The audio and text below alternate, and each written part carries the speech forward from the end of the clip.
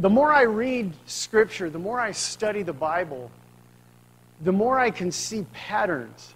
And I'm not talking about conspiracy theory, Bible codes, and every 10th word and all that kind of crazy stuff. I'm talking about patterns in the way that God works in our lives. Jesus purposely, every time he healed somebody, he did it a little differently because he didn't want people to think there was a magic word or some sort of a man-made process that you go to, because then men in their carnal minds would start trying to copy the process. So Jesus kept it fresh every time he healed. One time he healed a blind man, he spit in his eyes. Another time he healed a bunch of lepers. He didn't say be healed. He didn't say anything. He said, go show yourselves to the priest. And the Bible says as they went, they were healed. Jesus kept it fresh. So when I say patterns, I'm not talking about special patterns in how to get blessings out of God or anything like that. I'm just saying I notice through Scripture the way God works in the lives of people he loves. And there's a sequence for believers. And if we know, it's like if you're going to drive from point A to point B and you've been there before, you kind of know the route, you kind of know what to expect. That's what I'm talking about, because when we can see these and know that God has taken us through these variations and stages in our life, we can better do exactly what Sister Felicia said. Know that we're starting off healed. Because God is working in every heart, every believer's heart. God is working in your life. He's got a plan for your life. And like everything else in this world that He's built and designed and created, there's a pattern, a process. It's a design. So He can do no less in our lives. So that's what I want to talk about today. That's why it's important for you and I as believers to not just be hearers of the Word, but to be doers of the Word. Read God's Word and do what it says. And we need to do our best to live up to the standards of God's Word. The Bible says to know to do right, and we do wrong. That's sin. And that can change for each heart. If somebody is prideful or unforgiving, and there's another Christian who's not, there's going to be things in your life that if you walk into that God is trying to tell you this is sin for you, but it may not be for that person over there. There are sins that are absolute, that's for sure. But there's sins of omission and commission, and God personally will lead you into a spiritual walk with Him, and He'll speak to your heart individually. That's why we've got to continually seek His will for our lives and listen to that still small voice of the Holy Spirit. Because I'm telling you, one word spoken from the Holy Spirit of God into your heart can absolutely change the course of your life. I thought of something this week I hadn't thought of in years. I've told you the story about I was going back to another church that we were working in, and I was upset. I was going to quit because I was just tired. I had too many things going on in my life. I had a work life, a home life, and I was moving, had all these things going, and I was just done, tired. So I was going back to quit. And on the way, I began to call out to God, and I started reminding, literally out loud, reminding God of all the stuff I'm doing for Him. Lord, I'm already doing this, and I'm already doing that. See, I was feeling the calling for more, but I was arguing with God. I was wrestling with the Lord because I didn't have any more to give, according to me. And I called out, what do you want from me? And I heard that still small voice of the Holy Spirit say clearly into my spirit, I want it all. I shared that with you many times, but here's something that I hadn't thought of until I was reading some notes that I'd written in an old Bible, an old study Bible. See, I'd been praying for 3 years. I was new to, I grew up in a church that didn't celebrate the gifts of the Holy Spirit. The Holy Spirit was just kind of a sidebar to the events and to the, you know what I'm saying? I'm not going to say which denomination it is, but it had been several years since I'd been in a Spirit-filled church, and I found myself in one, and I was thirsty and hungry for everything that God had for me. And I began to pray in my daily prayers, God, I don't understand a lot of this, but I want it all. If it's of you, I want it all. I want everything that you have for me. God, just mold me and make me into who you want me to be. And I started praying every day, I want it all. I want it all, God. Well, fast forward a couple of years. Now I'm down spiritually. And I cry out, what do you want from me? And God says, I want it all. I didn't think of that till this week when I was reading my notes, because I wrote in my Bible, I want it all. I want it all. I want it all. I'd written in like 7 different places, I want it all. I want it all. God says, before I give you all of me, you need to give me all of you. You see, we need to seek His will. One word spoken into your spirit can change the course of your life. Last week we came together at the Lord's table. We celebrated communion. We know the significance of the wine and the bread, but there's something deeper that God wants us to see when it comes to the breaking of bread. We're going to be in Luke 24. If you want to make your way there. A quick backstory leading up to our first scripture. Jesus had been mocked, arrested, beaten, crucified, died, was put in a tomb. 3 days later, He came out of that tomb. He walked out of that tomb. All this just had happened. Jesus had just risen from the dead, but He hadn't yet shown Himself to all the disciples. This is interesting and significant. The thing that I'm going to do a little different, we're just going to kind of walk through this scripture because I want you to see this. Jesus chose. Instead of going to His disciples who were waiting for Him to appear, they'd heard the word from Mary, from the Marys, that Jesus His body was gone and that He had risen. And they remembered the words of the Lord that He had said. But before Jesus, and they were waiting in Jerusalem as per the plan.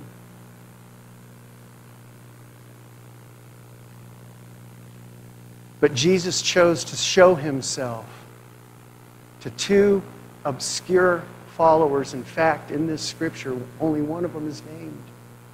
There's a lot of conjecture about who the second one is. But Jesus decides to show Himself to 2 lesser followers who had no idea what was about to happen.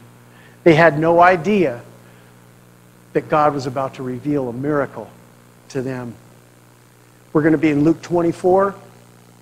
We're going to read verses 13 through 35. Before we start, Brother Joseph, would you lead our hearts in prayer?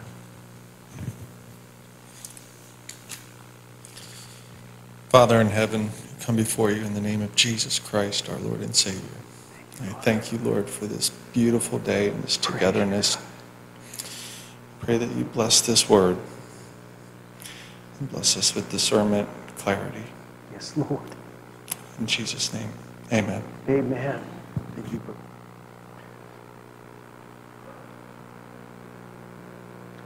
Luke 24, 13 to 35 says this. That same day, 2 of Jesus' followers. Now, here's a word study for you Bible scholars. Some of the translations say disciples. Some say followers. There's a distinct difference between a disciple and a follower. Just like there's a big difference between a fan and a follower. So that's just a little chum in the water for you. Go home and dig into it. Because in this scripture, there's a distinct difference between a disciple and a follower. And you'll see why in a minute. That same day, 2 of Jesus' followers were walking to the village of Emmaus, 7 miles from Jerusalem. As they walked along the way, they were talking about everything that had happened. And just so you know, everything that had happened was Jesus had been arrested and beaten and tortured and crucified and humiliated and mocked. And the Jewish leadership and authorities just called him a heretic. They said he was of the devil. They said he was just another wannabe Messiah, but he wasn't really the Son of God as he claimed. Look at verse 16 or 15. As they walked and discussed these things, Jesus himself suddenly came and began walking with them. Let's pause for a second because there's so many things happening here that show us how God works in the lives of believers. Notice how these 2 followers were going away from Jerusalem. They were going to Emmaus, 7 miles away from Jerusalem in the opposite direction. So these 2 followers of Jesus knew that they were to wait in Jerusalem, but they were going home where they lived to Emmaus. They were walking in the opposite direction of where Jesus was. Remember, about this time, Peter had done the same thing. Peter was so grieved in his heart and embarrassed that he had denied Jesus. The Bible says that he just walked away, went back to fishing. And isn't it interesting how Jesus appeared to Peter and also to these 2 followers before he appeared to the masses? Why is that? Because he's the great shepherd, and the shepherd will always leave the 99 who are where they're supposed to be to go after the ones who are in the middle of walking away. You see it? So they're walking away from Jerusalem. Jesus himself appears. It says Jesus himself suddenly came and started walking with them.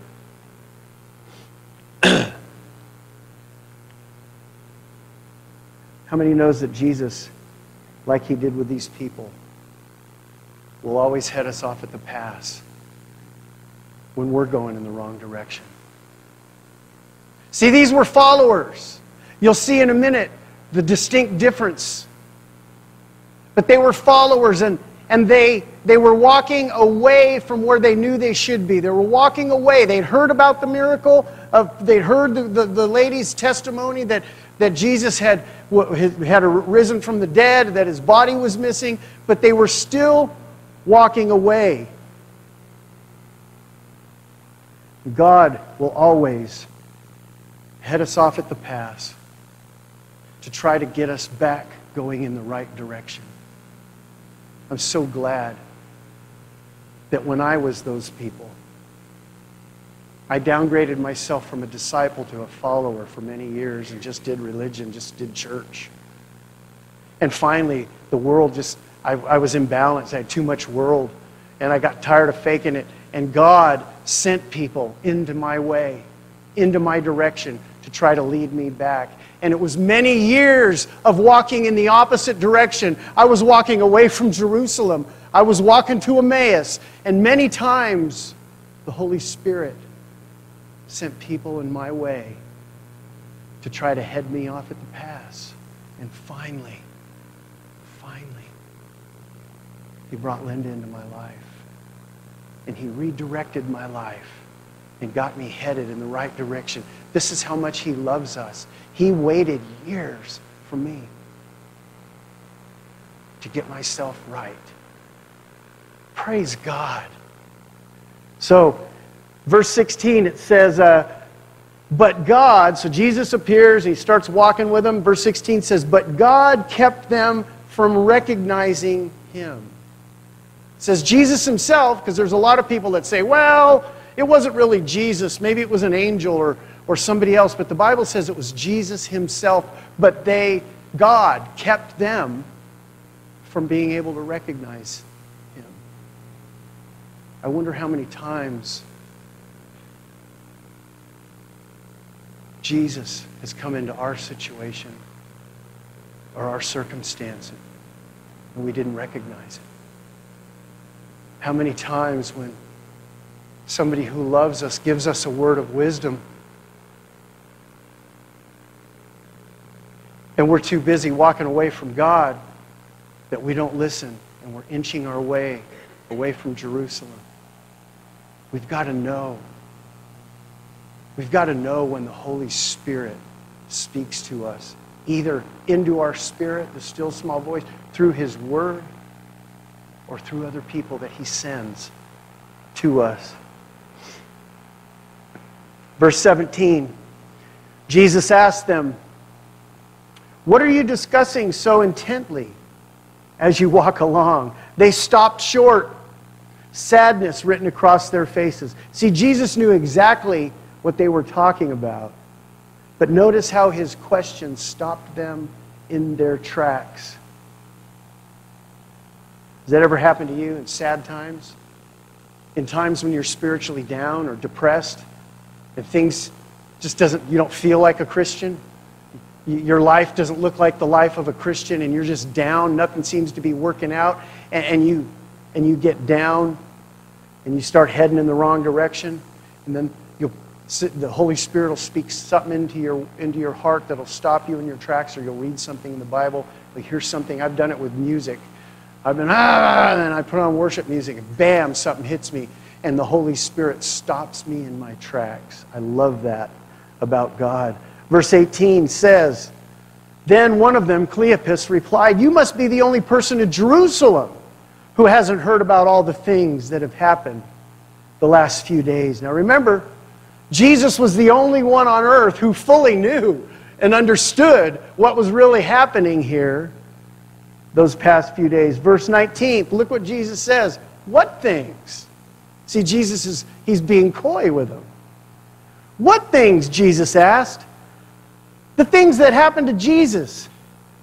The man, remember that? From Nazareth, they said. This part's funny to me because, without realizing it, they begin to try to teach Jesus about Jesus. He was a prophet. That's 2. Who did powerful miracles, and he was a mighty teacher. That's 3. In the eyes of God and all the people. But our leading priests and other religious leaders handed him over to be condemned to death, and they crucified him. We had hoped, that's 4, he was the Messiah who had come to rescue Israel. Let's pause for a minute. This is how you know that they were followers, but not disciples. A disciple would say, "Who do people say that I am, Brother David?" "You are the Son of the living God. You are the Messiah, the Christ." That's what a disciple would say. They said he was a man. They recognized him as a prophet and a good teacher. Does that sound like a lot of the religions of the world today, but they do not recognize him as God? The word says, we had hoped he was the Messiah, but blah, blah, blah. But he was crucified. We thought he was going to come and rescue Israel. See, they were looking at it carnally through physical eyes. They hadn't received their spiritual eyesight yet. They didn't recognize him. And when they talked about Jesus, they talked about him in a fashion that didn't recognize his deity. So Jesus purposely, before he shows up to the crowd, to his followers, to his disciples, he goes and first shows himself to these people, followers who had an idea but weren't convinced. Maybe that's why they were walking away from Jerusalem, the place where Jesus told them to go, because they'd hoped he was the Messiah. And when they were disappointed when they saw him arrested and die. That's why I always say every Sunday when I pray, we as believers need to know who Jesus is and who we are in Christ. We need to know that we know that we know, especially in this dispensation in history, because it's time for Christians to gear up. There's a spiritual battle happening that we've got to know all about. Amen? But they saw him die, and maybe they were walking away because of that. Sometimes we as believers will do the same thing. When we pray for something and it doesn't turn out how we thought God should, we say, okay, Lord, here's my prayer, here's my problem, and here's how you need to fix it. We try to tell God how to fix our problems. And when it doesn't work out like that, maybe we get disappointed, and maybe that's why some believers walk away, and they walk away from Jerusalem. They walk away from the place where Jesus is and start going home. Peter had just told Jesus, even if all the others deny you or leave you, I will never leave you, I will never desert you. I will die for you. And then he denies even knowing him 3 times. He was so embarrassed. He didn't turn out like he thought he would. He wasn't the spiritual warrior that he prided himself in his own mind in being. So Jesus is crucified, he's embarrassed, and he's walking away, and he tells the others, I'm going back to fishing.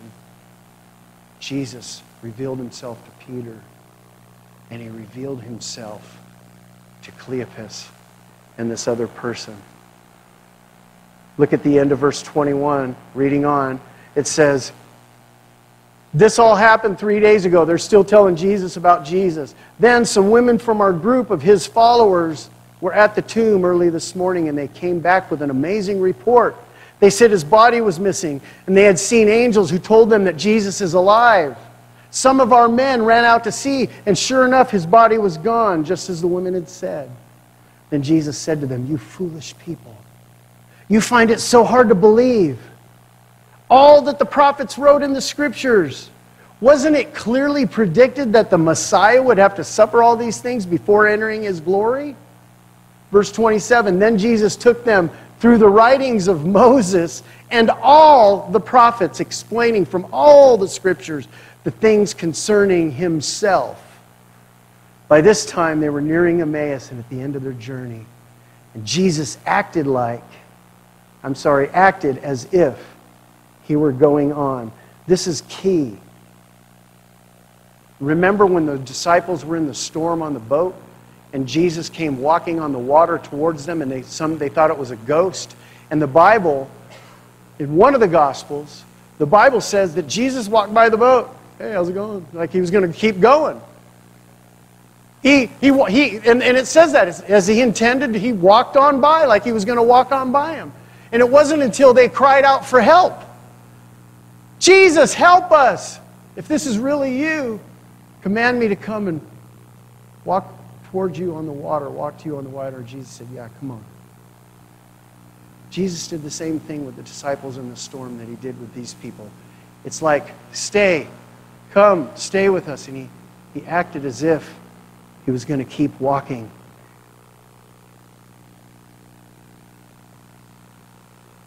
Jesus, this tells us that just like the Bible in the storm, wasn't it obvious to Jesus that the disciples needed help? They're all freaking out in a boat, and then they see a ghost on top of it, and then it's and Jesus is just going to walk by them? This is a Bible principle that Christians, we need to realize, because it shows us that Jesus won't always automatically intervene in our crisis, in our doubt.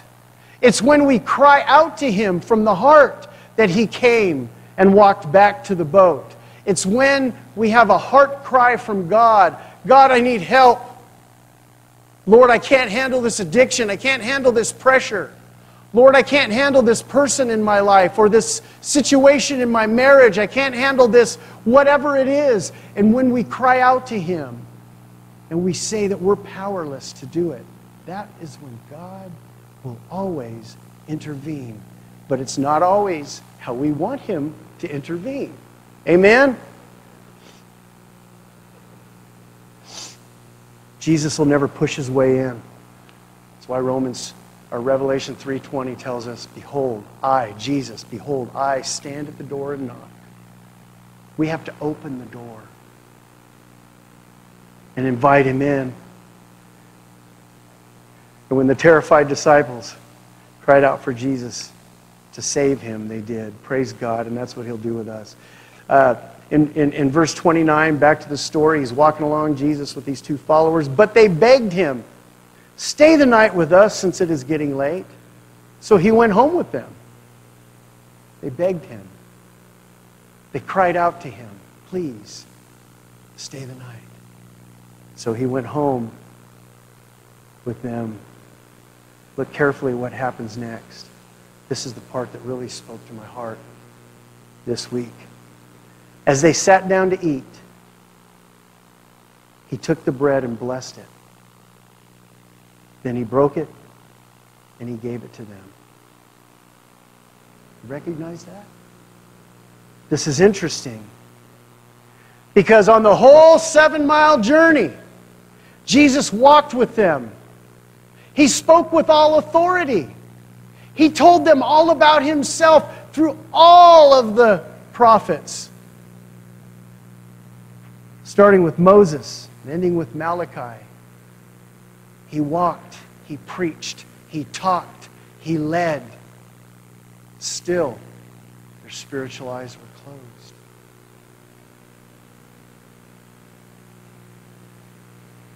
They didn't recognize him. But when he sat down at the table to eat, Jesus does something that's so ordinary. You got to know, at that time, in that place, the breaking of bread at the table was such a common, ordinary thing that everybody did it several times a day. It was something so ordinary and common that Jesus did. But watch what happens in verse 31. Suddenly, their eyes were opened and they recognized him. And at that moment, he disappeared.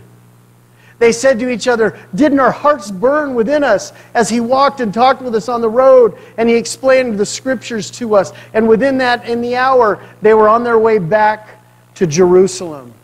See, that's what I'm praying happens to somebody in this place today. Somebody within the sound of my voice, that is what's going to happen. That all of a sudden, your spiritual eyes will open to your situation or your circumstance, and God will intervene. Suddenly, their eyes were opened. All the wisdom that Jesus spoke with couldn't do it. All the knowledge he had of Scriptures couldn't do it. But when Jesus did something that was so common, so ordinary, immediately, suddenly, their eyes were opened. See, this is the way God works in our life. We just got to know how to pick him out and see him. Because after Jesus disappeared, they started recalling, oh man, how did we miss it? Didn't our hearts burn when he walked with us on the road? Didn't we? Shouldn't we have? Why didn't we? How many times has that happened to you? I can look back through my life, and while it's happening, it seems like just random acts, planets colliding and everything crushing together, and crisis is coming in, and we're just like juggling cats. It's like juggling angry cats, right? And then when you look back at what God has done, when your spiritual eyesights are open, you can look back for 20 years and say, God, that trial, all God, that crisis, all God. Because it's in our weakness that he speaks the loudest, that his strength is the greatest. But there's a process that we need to see. That's what I'm going to get to.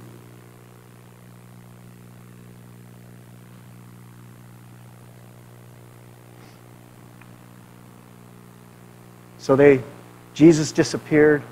The Bible says they immediately got up and started making their way back to Jerusalem. If you're here this morning and you know in your heart between you and God something had happened in life and you're walking away from where God told you to be, could be a church, could be a calling, could be something simple and everyday and ordinary. And God is trying to minister to you, but you're walking in the wrong direction. My prayer is that today you will say, Lord, open my eyes. Because again, it wasn't Jesus' words and wisdom that did it. It was something ordinary. We can witness all we want. We can tell our coworkers all about Jesus. We can take them through a Bible 101. We could preach to them every day. Take them all through the Scriptures. Show off all we know about it. We can argue points with people. No, that ain't right. Here's what God said about that. And we can feel real good about ourselves, but God may not be in that at all. But when they see the ordinary way that you live and you love, and they see God in you when you don't know they're looking, those are the moments that will preach in the lives of every believer. This is what God is trying to get us to see.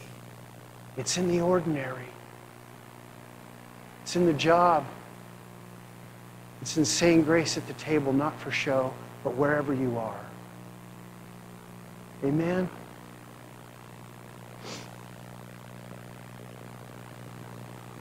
So after that, at the end of verse 33, it says, there they found the 11, when they went back to Jerusalem, the 11 disciples and others who had gathered with them, who said, the Lord is really risen. He appeared to Peter. And they're thinking, oh yeah? Wait till you hear what happened to us. And Peter probably got there 10 minutes before and said, y'all got to hear what just happened to me.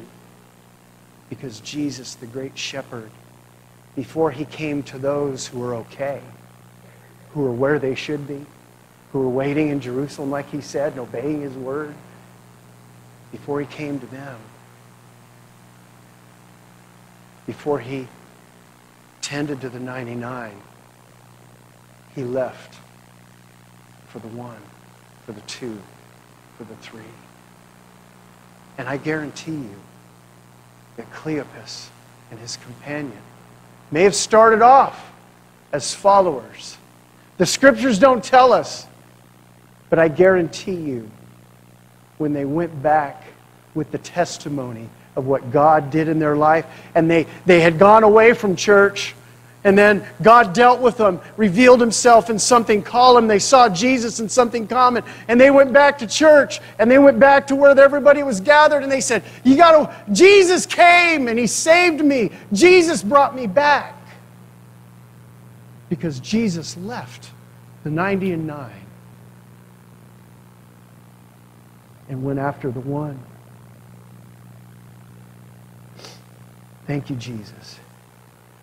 Verse 35, then the two from Emmaus told their story of how Jesus had appeared to them as they were walking along the road and how they had recognized him as he was breaking the bread. There's a much deeper lesson here for us to see. This is something more spiritually deep than just Jesus sharing a meal with two of his followers. Because it said they immediately recognized him when their spiritual eyesight suddenly kicked in as he broke the bread. Look at verse 30 one more time.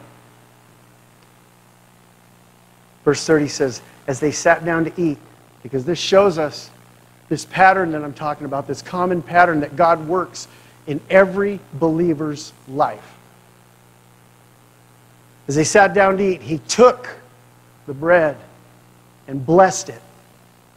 Then he broke it and he gave it. He took it. He blessed it. He broke it. And then he gave it. You go back to Luke 22, when Jesus ate the Passover meal, the Last Supper with his disciples. He took the bread. He blessed it. He broke it. And he gave it. And then if you back up to Luke 9, when Jesus fed the 5,000, he took it. He blessed it. He broke it. And he gave it. This is a process all through Scripture that's screaming at us, look at me. Because we as believers need to know that every believer is in one of those 4 stages 24 hours a day for their whole Christian life. You're either being taken, blessed, broken, or given. This is a pattern that God works through our lives. In 1 Corinthians, when Paul instructs us how, the church, how to take communion, he says, "For I have received of the Lord that which also I delivered unto you, that the Lord Jesus Christ, the same night in which he was betrayed, took the bread and he blessed it. He broke it and he gave it."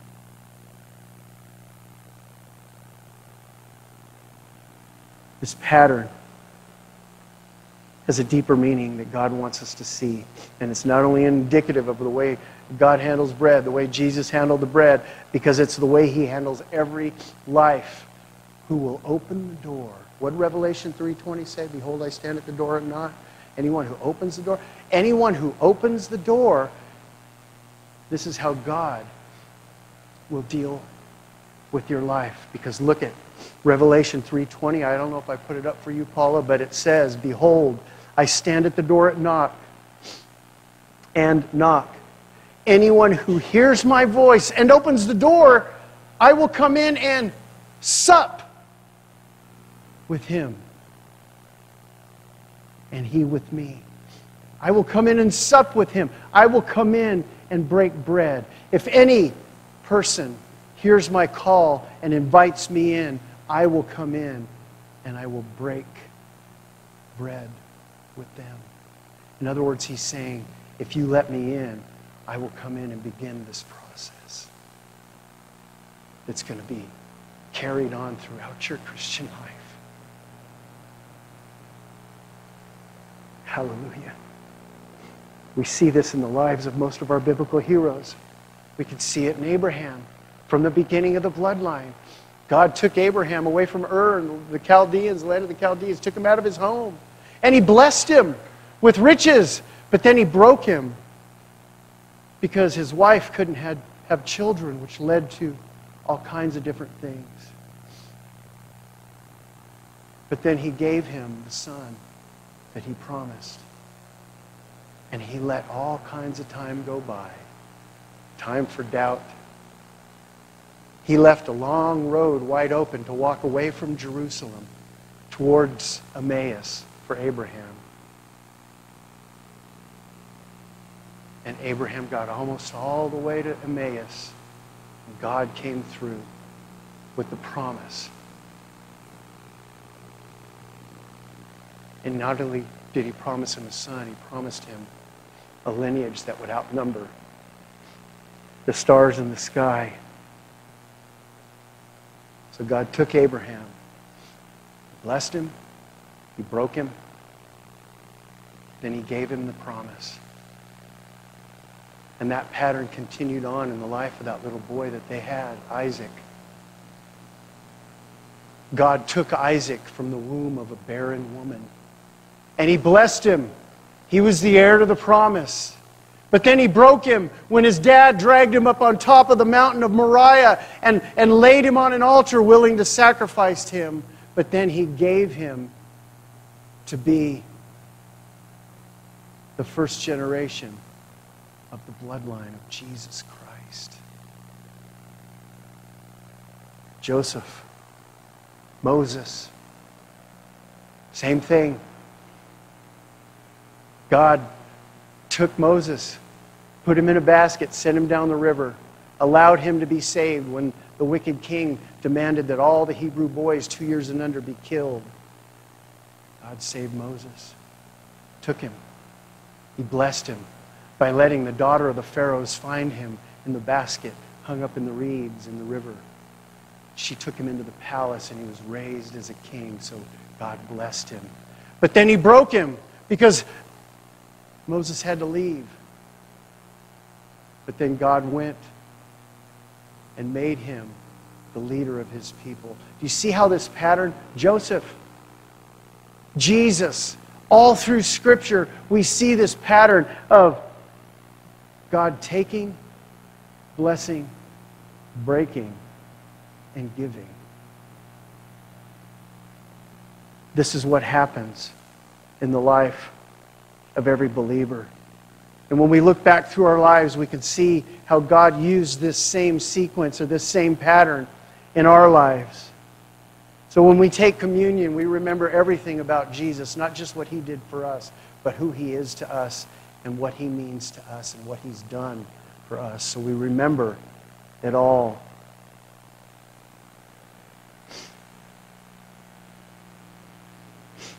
We remember that he willingly came. God says, "You willing?" Yeah. God took him out of glory,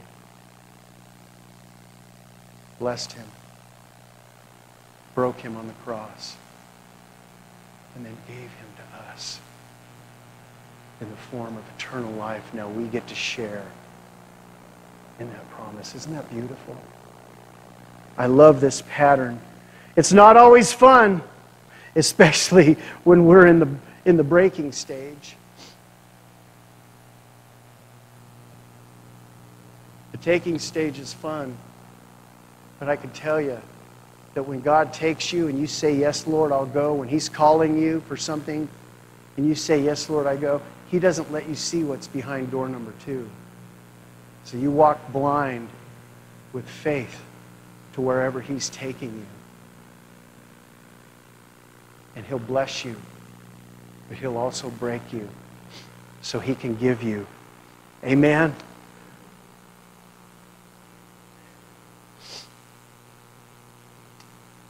These 2 followers on the road to Emmaus thought that Jesus was going to set up an earthly kingdom and overthrow the Roman government. So many people think that today. Don't let this election pit your concentration. If it doesn't go your way, and I don't want to even know who you're voting for or whatever, but there seems to be this great divide in this nation during this election. But we've got to understand that it's God who places kings and leaders.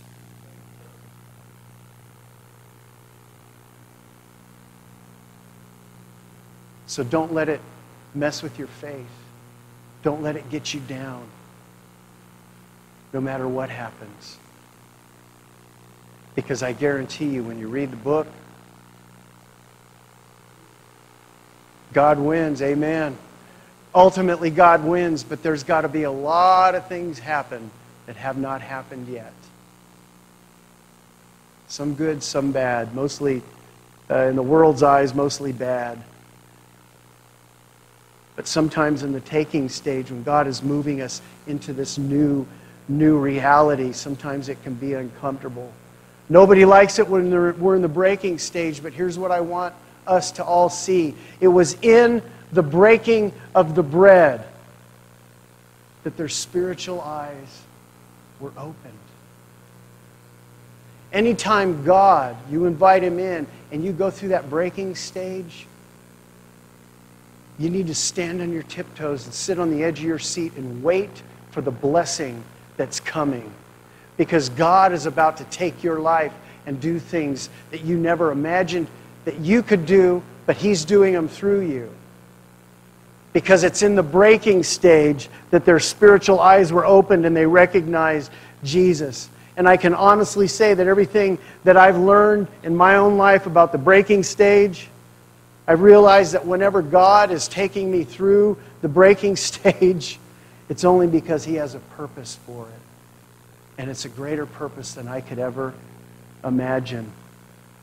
He breaks bread so he can give it, so he can distribute the blessing. In other words, it's in the breaking that He multiplies and feeds 5,000 with a couple of loaves and a few fish. If you're being broken right now, God is about to use you and expand far beyond what you can ever imagine you could do. God is about to expand that His way. So thank Him and be faithful during the breaking stage. That's why I love Jeremiah 29:11. For I know the plans I have for you, says the Lord. They are plans for good and not disaster, to give you a future and a hope.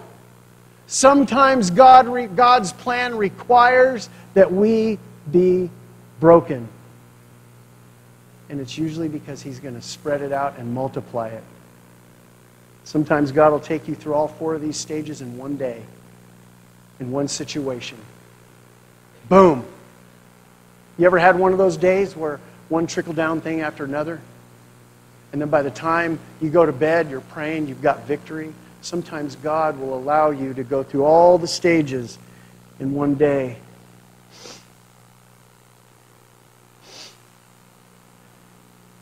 Most of my biggest blessings is when God broke things in me. Things like pride. God knew that He had a good specimen.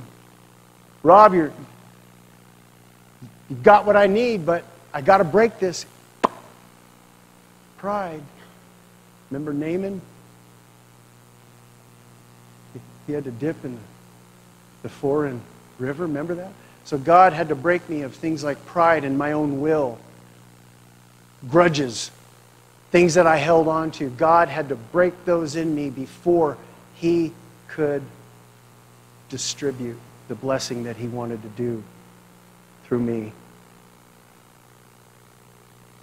When He does that, and He breaks us, our spiritual eyesight comes into focus, and we'll realize there's a power greater than ourselves and our own abilities at work here. And God wants to use you.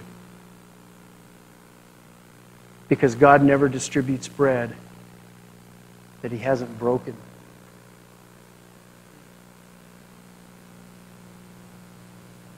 Never. But the cool thing is, through the whole process, He's got us firmly in His hands. We never leave the Master's hands. If you'd like to support this church, this ministry, you want to honor the Lord with the worship of tithe and offering, you can go to servantsheartworshipcenter.com. You can do it online. You can click the Donate tab at the top of the home page. Then go down and click the yellow Donate button. Type in the amount you want to donate.